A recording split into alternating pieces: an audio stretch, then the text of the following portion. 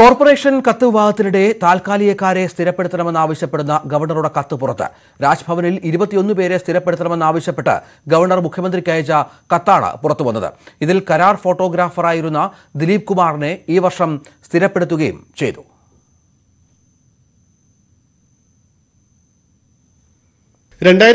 December 29 governor മുഖ്യമന്ത്രിക്ക് അയച്ച കത്താണ് പുറത്തുവന്നത്.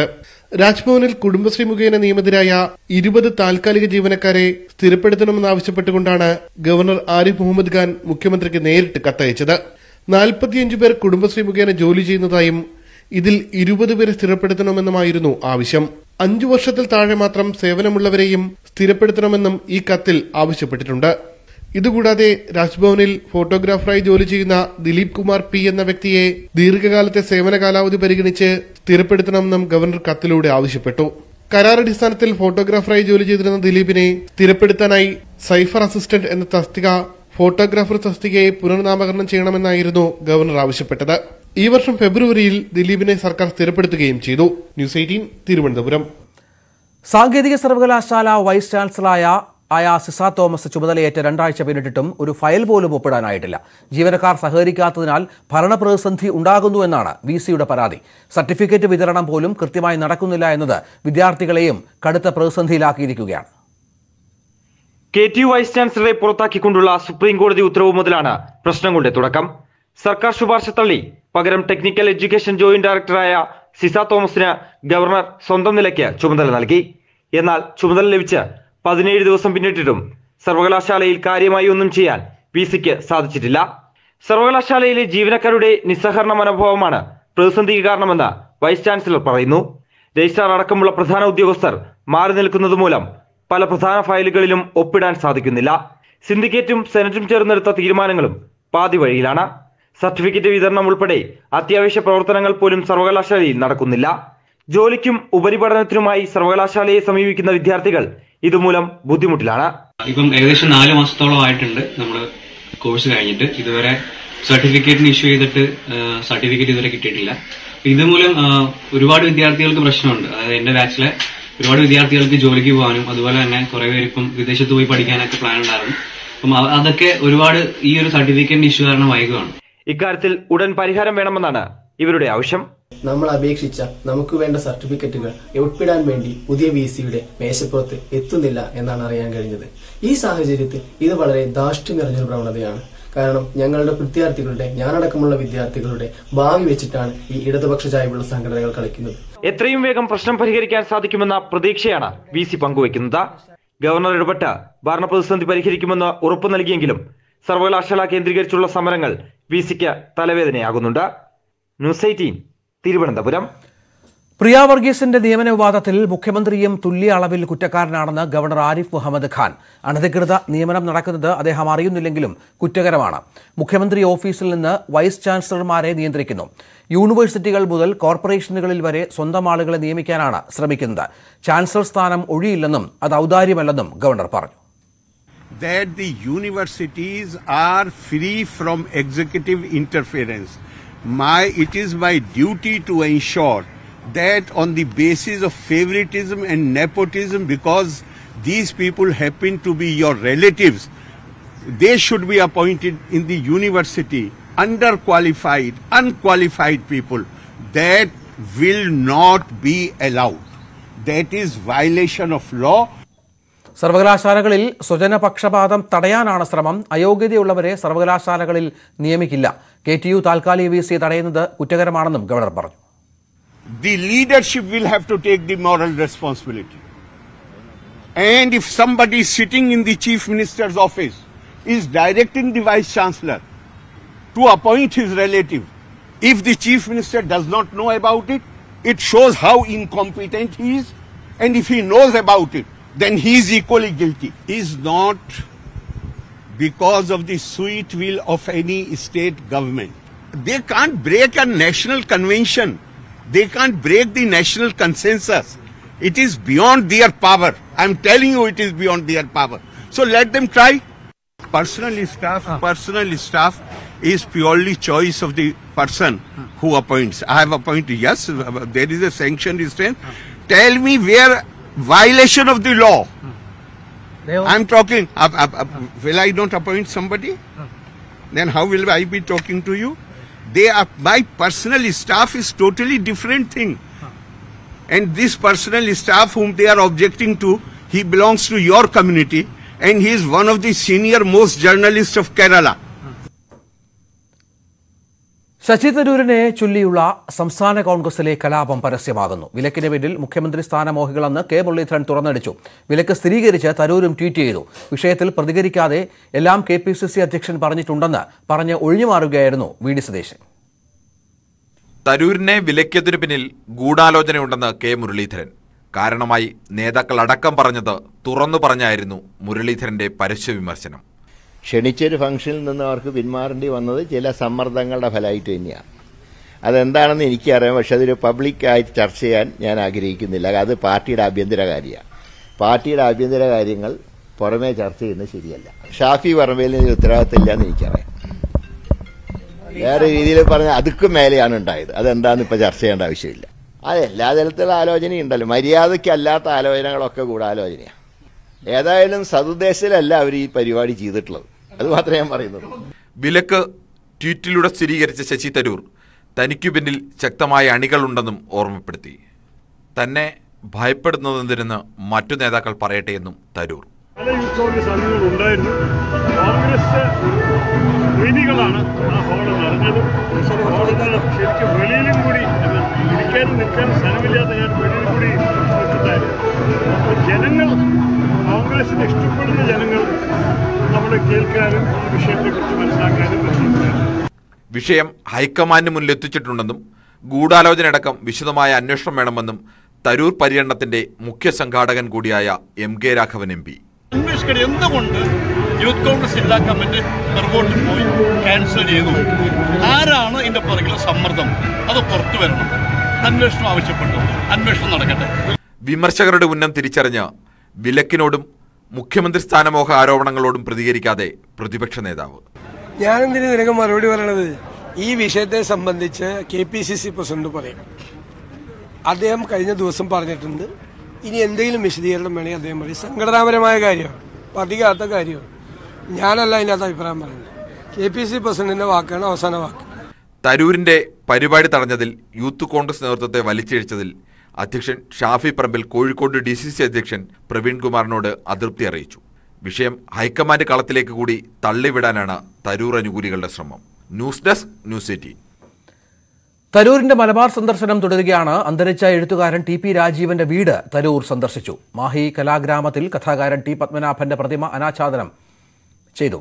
വൈകിട്ട് കോഴിക്കോട് ബാർ അസോസിയേഷന്റെ പരിപാടിയിൽ പങ്കെടുക്കും. ഇന്ന് രാത്രിയിൽ മലപ്പുറത്തേക്ക് തിരിക്കും. നാളെ പാണക്കാട് സാദിഖ് അലി തങ്ങളെയും PK കുഞ്ഞാലിക്കുട്ടിയെയും സന്ദർശിക്കും. അതേസമയം കോൺഗ്രസിന്റെ സംഘടനാ വിഷയത്തിൽ ഇടപെടില്ലെന്നാണ് ലീഗിന്റെ നിലപാട്. ശശി തരൂരിന്റെ സന്ദർശനം വ്യക്തിപരമാണെന്നും PK കുഞ്ഞാലിക്കുട്ടി ന്യൂസ് 18നോട് പറഞ്ഞു. അല്ല, വിവാദങ്ങളിലൊന്നും ഞങ്ങൾക്ക് പങ്കില്ല. ശശി തരൂരിന്റെ സന്ദർശനം നേരത്തെ തീരുമാനിച്ചതാണ്. മാത്രമല്ല, ശശി തരൂരിന്റെ പരിപാടിയും ദിവസങ്ങൾക്ക് മുമ്പ്, ഒരുപക്ഷെ മാസങ്ങൾക്ക് മുമ്പ് തീരുമാനിച്ചതാണ്. അത് വളരെ എൻലൈറ്റഡ് ആയിട്ടുള്ള ഒരു ഗ്രൂപ്പുമായിട്ട് തങ്ങളുടെ പേരിലുള്ള IAS ഇൻസ്റ്റിറ്റ്യൂട്ടിലെ കുട്ടികളുമായിട്ടുള്ള ഇൻട്രാക്ഷനാണ്. അത് വളരെ നല്ല ഒരു പരിപാടിയാണ്. ഇനി വരുമ്പോൾ തങ്ങളെ കാണുന്നു എന്ന് പറഞ്ഞ് അദ്ദേഹം പോണ വഴിയാണല്ലോ, അതുകൊണ്ട് തങ്ങളുടെ അടുത്തൊന്ന് കയറിപ്പോകുന്നു. രാജ്യസന്നദ്ധത അറിയിച്ച് കത്തയച്ചെന്ന പേരിൽ വ്യാജ പ്രചാരണം നടത്തിയെന്ന KPCC പ്രസിഡന്റ് K സുധാകരന്റെ പരാതി DGP പ്രാഥമിക അന്വേഷണത്തിന് കൈമാറി. തിരുവനന്തപുരം സിറ്റി പോലീസ് കമ്മീഷണർക്കാണ് പരാതി കൈമാറിയത്. വ്യാജരേഖ ചമയ്ക്കലിനും വ്യക്തിഹത്യയ്ക്കും കേസെടുക്കണമെന്നാണ് പരാതിയിലെ ആവശ്യം. K സുധാകരനെതിരെ മാനനഷ്ട കേസ് ഫയൽ ചെയ്യാൻ CK ശ്രീധരൻ പ്രസ്താവനയിൽ കോടതി ലക്ഷ്യമുണ്ടോ എന്ന് പരിശോധിക്കും. സുധാകരന്റെ പ്രസ്താവന വിവരക്കേടും അബദ്ധവുമാണെന്ന് CK ശ്രീധരൻ പറഞ്ഞു. എൻ്റെ 55 വർഷത്തെ പ്രൊഫഷനിൽ ഞാൻ സൂക്ഷിച്ച എൻ്റെ ഒരു വ്യക്തിത്വം, എൻ്റെ ഇൻറ്റഗ്രിറ്റി, അതിനെ ചോദ്യം ചെയ്യുന്ന രൂപത്തിലാണ് K സുധാകരൻ ഇത്തരമൊരു പ്രസ്താവന പൊതുയോഗത്തിൽ വെച്ച് നടത്തിയിട്ടുള്ളത്. അത് അങ്ങേയറ്റം അപകീർത്തികരമാണ്, സത്യവിരുദ്ധമാണ്, അബദ്ധജടിലമാണ്, തൻ്റെ അജ്ഞത വെളിവാക്കുന്ന ഒന്നുമാണ്. സ്വാഭാവികമായും നിയമപരമായി അദ്ദേഹത്തിനെതിരെ ക്രിമിനലും സിവിലുമായിട്ടുള്ള നടപടി, മാനനഷ്ടത്തിനുള്ള നടപടി ഞാൻ നാളെ തന്നെ അതിനുള്ള നോട്ടീസ് അയക്കും. എൻ്റെ ഇൻ്റഗ്രിറ്റിയെ ബാധിക്കുന്നു. അതോടൊപ്പം തന്നെ ബന്ധപ്പെട്ട സബോർഡിനേറ്റ് കോടതിയിലെ വിധിന്യായവുമായി ബന്ധപ്പെട്ടിട്ടൊരു പരാമർശം പരസ്യമായി പ്രകടിപ്പിക്കുക വഴി അദ്ദേഹം കണ്ടംപ്റ്റ് ഓഫ് കോർട്ട് വരെ, കോർട്ട് അലക്ഷ്യം വരെ നടത്തി എന്നുള്ളതിനെ സംബന്ധിച്ചും ഞാൻ ഒരു പരിശോധന. ടി പി കേസിൽ പി മോഹൻ ഒഴിവാക്കപ്പെട്ടത് CK ശ്രീധരന്റെ CPM ബന്ധം മൂലമെന്നായിരുന്നു സുധാകരന്റെ ആരോപണം. മറ്റു ചില വാർത്തകളിലേക്ക്. ഇടുക്കി ശാന്തൻപാറയിൽ കാട്ടാന ആക്രമണത്തിൽ കർഷകൻ കൊല്ലപ്പെട്ടു. ശാന്തൻപാറ തലകുളം സ്വദേശി സാമുവലാണ് മരിച്ചത്. തലകുളത്തെ ഏലത്തോട്ടത്തിൽ ജോലികൾ ചെയ്യുന്നതിനിടെയാണ് ഒറ്റയാന്റെ ആക്രമണം ഉണ്ടായത്. സംഭവത്തിൽ പ്രതിഷേധിച്ച് നാട്ടുകാർ ദേശീയപാത ഉപരോധിക്കുകയാണ്. പ്രിൻസ് ജെയിംസ് ചേരും. പ്രിൻസ്, ഇപ്പോൾ എങ്ങനെയുണ്ട് സാഹചര്യം? ഈ ഒറ്റയാനെ പിന്നീട് കണ്ടെത്താനായോ? ഈ ഒറ്റയാൻ ചില്ലിക്കുമ്പ എന്നുള്ള ഒറ്റയാനാണ് ആക്രമണം നടത്തിയത്. ഇത് തൃശ്ശൂരിലുള്ള സ്പെസിഫിക് വിലയിരുത്തിച്ചായിട്ടുള്ള തന്നെയാണ് വിവരം. മുഴുവനത്തിലേക്കും മാറിയിട്ടില്ല. ഏതാനും നാളുകളായി ഈ ചില്ലിക്കൊമ്പൻ എന്നുള്ള ആന പ്രദേശത്ത് നിരന്തരമായ ആക്രമണം നടത്തിയിട്ടുണ്ടായിരുന്നു. അപ്പം കഴിഞ്ഞ ഏതാനും നാളുകളായി പടയപ്പ മൂന്നാം മേഖലയിൽ ആക്രമണം നടക്കുന്ന സംഭവമുണ്ട്. ഇത്തരത്തിലുള്ള ആക്രമണം തുടർച്ചയായിട്ടുള്ള സാഹചര്യമാണ്. ഒരു 2 വർഷങ്ങളിലായി നിരവധി പേർക്ക് ഇത്തരത്തിലുള്ള ആക്രമണം നേരിടുകയും സ്ഥാപനം വീടുകൾക്കുനേരെയും ആക്രമണമൊക്കെ ഉണ്ടാകുകയും ചെയ്തിരുന്നു. ഏതാനും നാളുകൾക്ക് മുൻപ് ചിന്നക്കനാലിൽ ഇത്തരത്തിൽ ആക്രമണത്തിൽ വഴിയാത്രക്കാരൻ മരണപ്പെട്ടു. ഒപ്പം ആനയിറങ്ങൾ സമീപം ബൈക്ക് യാത്രക്കാരി ആക്രമണത്തിൽ മരണപ്പെട്ടു. അങ്ങനെ തുടങ്ങിയ നിരന്തരമായി ചില സംഭവങ്ങൾ ഉണ്ടാകുന്ന സാഹചര്യം ആണ് നിലവിൽ ഹൈറേഞ്ചിൽ. പ്രത്യേകിച്ചും ആനയിറങ്ങൾ അണക്കെട്ടിനോട് ചേർന്ന് കിടക്കുന്ന ചിന്നക്കനാൽ ശാന്തൻപാറ പഞ്ചായത്തുകളിലായി ഉണ്ടായിരിക്കുന്നത്. ഒരു 20 വർഷത്തിനുള്ളിൽ 40-ലധികം ആളുകൾ ഇവിടെ കാട്ടാന ആക്രമണത്തിൽ കൊല്ലപ്പെട്ടിട്ടുണ്ട്. ഒപ്പം കഴിഞ്ഞ ഏതാനും വർഷമായി 3-4 വർഷങ്ങൾക്കായി ആക്രമണം വർദ്ധിച്ചിരിക്കുന്ന ഒരു സാഹചര്യം. ഒറ്റയന്മാർ പലപ്പോഴും ജനവാസ മേഖലകളിലേക്ക് ഇറങ്ങുന്നു എന്നൊരു സാഹചര്യം ഉണ്ടാകുന്നു. പലപ്പോഴും വിവരങ്ങൾ പങ്കുവച്ചത്. മംഗളൂരുവിലെ ഓട്ടോറിക്ഷ സ്ഫോടനത്തിലെ മുഖ്യപ്രതി മുഹമ്മദ് ഷറീഖിന്റെ IS ബന്ധം പുറത്ത്. IS ഭീകരരുടെ ശൈലിയിൽ ഇയാൾ വസ്ത്രം ധരിച്ചു നിൽക്കുന്ന ചിത്രം പുറത്തുവന്നു. മുഖ്യപ്രതി കേരളത്തിലടക്കം പലതവണ എത്തിയെന്ന് കർണാടക പോലീസ് പറഞ്ഞു. കേസ് അന്വേഷണം NIA കൈമാറിയേക്കും. ഓട്ടോറിക്ഷ സ്ഫോടനം അപ്രതീക്ഷിതമായി സംഭവിച്ചതാണ്. എന്നാൽ ബസ് സ്റ്റാൻഡിലടക്കം വലിയ സ്ഫോടനങ്ങൾക്കാണ് മുഖ്യപ്രതി മുഹമ്മദ് ഷരീഖ് ലക്ഷ്യമിട്ടത്. ഇയാൾക്കൊപ്പം അറാഫാത്ത് അലി, മുസാഫർ അലി എന്നിവരുമുണ്ടായിരുന്നു. ഇവർക്കായി തിരച്ചിൽ വ്യാപകമാക്കി. മുഖ്യപ്രതിയുടെ IS ബന്ധം കർണാടക പോലീസ് സ്ഥിരീകരിക്കുന്നുണ്ട്. IS ഭീകരരുടെ ശൈലിയിൽ വസ്ത്രം ധരിച്ച് പ്രഷർ കുക്കർ ബോംബുമായി മുഹമ്മദ് ഷരീഖ് നിൽക്കുന്ന ചിത്രം പുറത്തുവന്നു.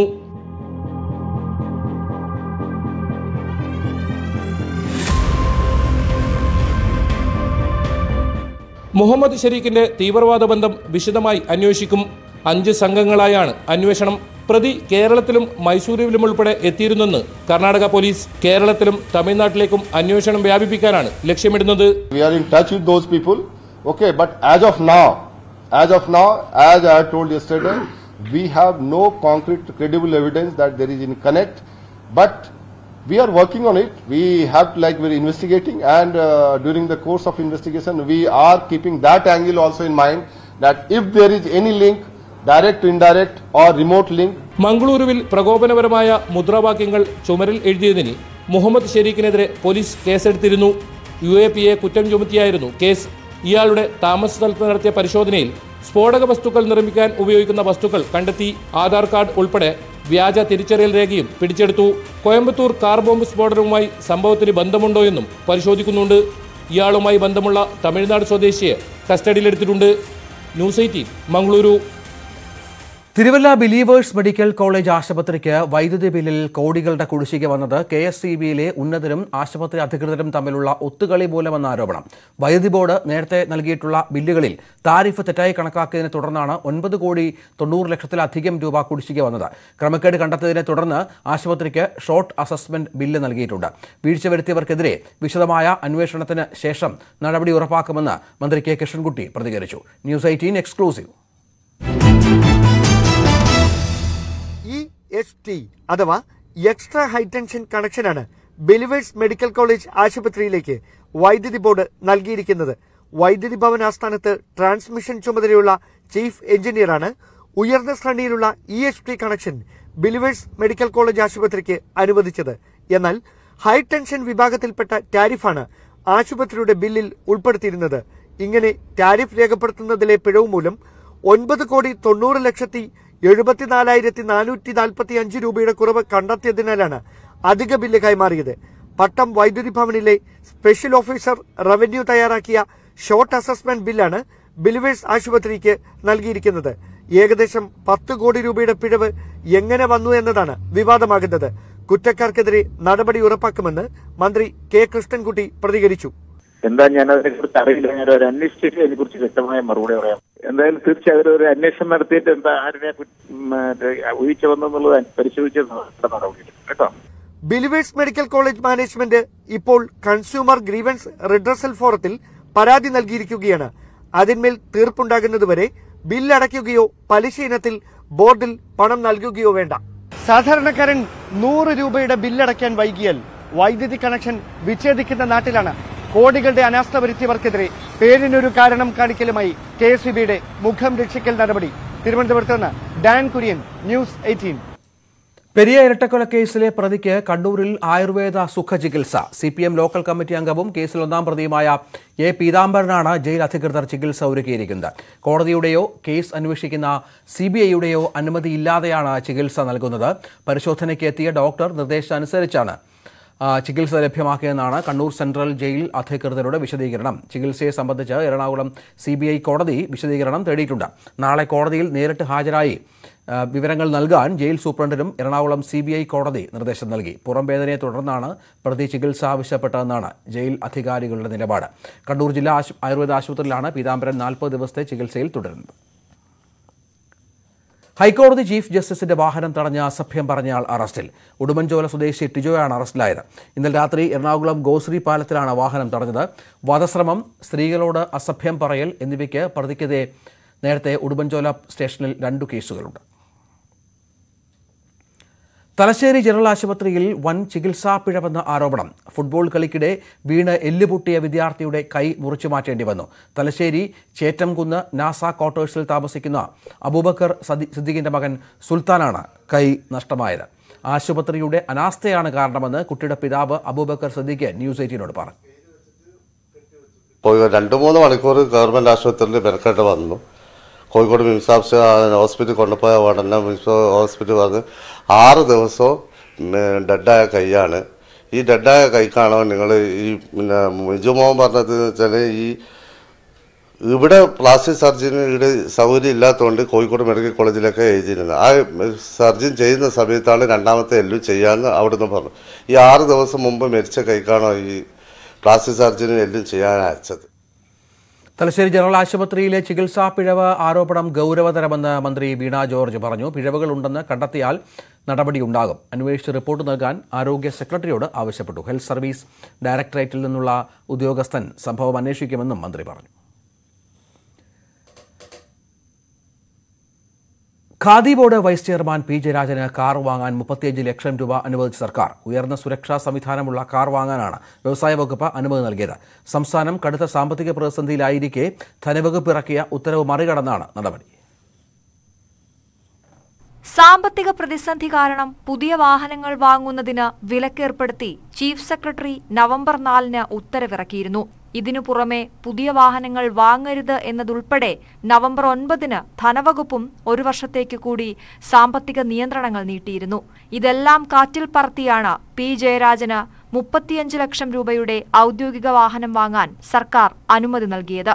ഈ മാസം 17-നാണ് വ്യവസായ വകുപ്പ് ഇത് സംബന്ധിച്ച് ഉത്തരവിറക്കിയത്.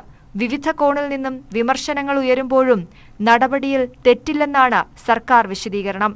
P. ജയരാജന് പുതിയ കാർ നൽകുന്നതിൽ അസ്വാഭാവികതയില്ലെന്നാണ് CPI സംസ്ഥാന സെക്രട്ടറി കാനം രാജേന്ദ്രന്റെ നിലപാട്.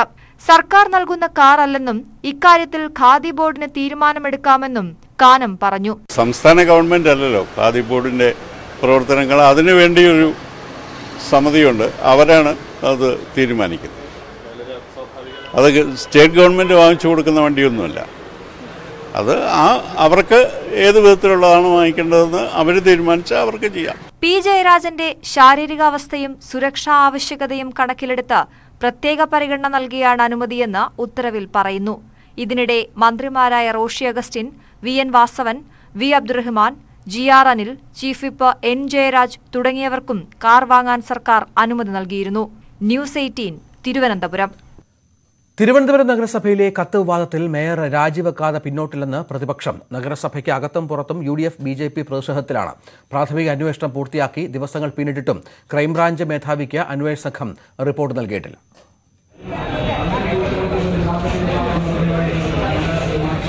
മേയറുടെ രാജി ആവശ്യപ്പെട്ട് പ്രതിപക്ഷ പ്രതിഷേധം തുടരുകയാണ്. നഗരസഭാ കവാടത്തിൽ UDF കൗൺസിലർമാർ പ്രതീകാത്മക ശുദ്ധികലശം സംഘടിപ്പിച്ചു.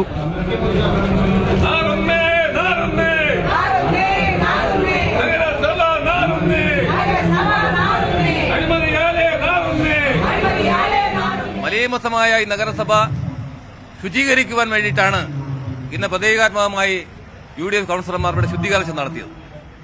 നമുക്കറിയാം, ഒരു ചെറിയ ശുദ്ധികലശം കൊണ്ടൊന്നും മതിയാകുന്നതല്ല ഈ നഗരസഭയിലെ അഴിമതികൾ. കഴിഞ്ഞ 23 മാസം കൊണ്ട് 23 അഴിമതികളാണ് ഈ നഗരസഭയിൽ നമ്മൾ കണ്ടത്. മേയറുടെ രാജി ആവശ്യപ്പെട്ട് കർഷക മോർച്ച നഗരസഭാ കാര്യാലയത്തിലേക്ക് മാർച്ച് നടത്തി.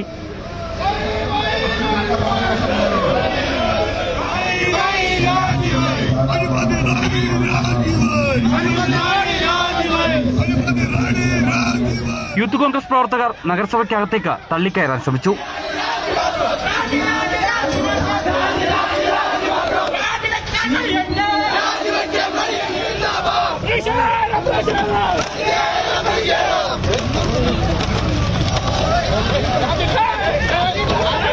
BJP കൗൺസിലർമാരുടെ അനിശ്ചിതകാല ഉപവാസ സമരവും UDFന്റെ അനിശ്ചിതകാല സത്യാഗ്രഹ സമരവും തുടരുകയാണ്. നാളെ ചേരുന്ന കൗൺസിൽ യോഗത്തിലും മേയറുടെ രാജി ആവശ്യപ്പെട്ട പ്രതിപക്ഷ കൗൺസിലർമാർ പ്രതിഷേധിക്കും. പ്രതിപക്ഷ സമരം നഗരസഭയിലെ ദൈനംദിന പ്രവർത്തനങ്ങളെ ബാധിക്കുന്നുവെന്ന് പരാതി ഉയരുന്ന പശ്ചാത്തലത്തിൽ പ്രതിപക്ഷത്തിനെതിരെ പ്രചാരണം ശക്തമാക്കാനാണ് CPMന്റെ തീരുമാനം.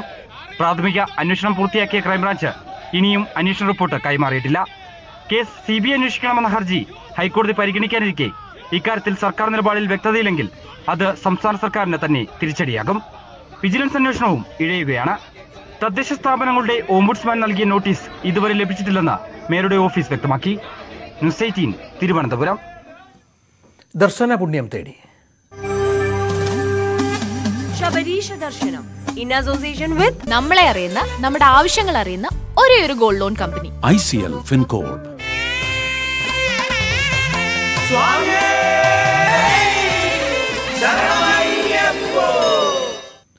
സന്നിധാനത്ത് വൻ ഭക്തജന തിരക്ക്. സാധാരണഗതിയിൽ തീർത്ഥാടക പ്രവാഹമുണ്ടാകുന്ന ഞായറാഴ്ച കാര്യമായ തിരക്കുണ്ടായിരുന്നില്ല. ഇന്ന് നട തുറന്നത് മുതൽ ആയിരക്കണക്കിന് തീർത്ഥാടകരാണ് മണിക്കൂറുകളായി ക്യൂവിൽ നിൽക്കുന്നത്. ശനിയാഴ്ചയുണ്ടായ തിരക്ക് ഞായറാഴ്ചയും ഉണ്ടാകുമെന്നായിരുന്നു പ്രതീക്ഷ. എന്നാൽ ഇന്നലെ തിരക്കൊഴിഞ്ഞ നിലയിലായിരുന്നു സന്നിധാനം. എന്നാൽ ഇന്ന് ശനിയാഴ്ചത്തെ തിരക്കിനെയും മറികടക്കും വിധമായിരുന്നു തീർത്ഥാടക പ്രവാഹം.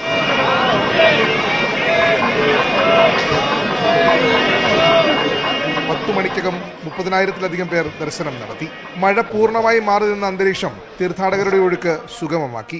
തിരക്കേറിയതോടെ 3 മണിക്കൂറിലേറെയായി ക്യൂവിൽ തുടരുകയാണെന്ന് ആന്ധ്രയിൽ നിന്നെത്തിയ തീർത്ഥാടകർ പറയുന്നു.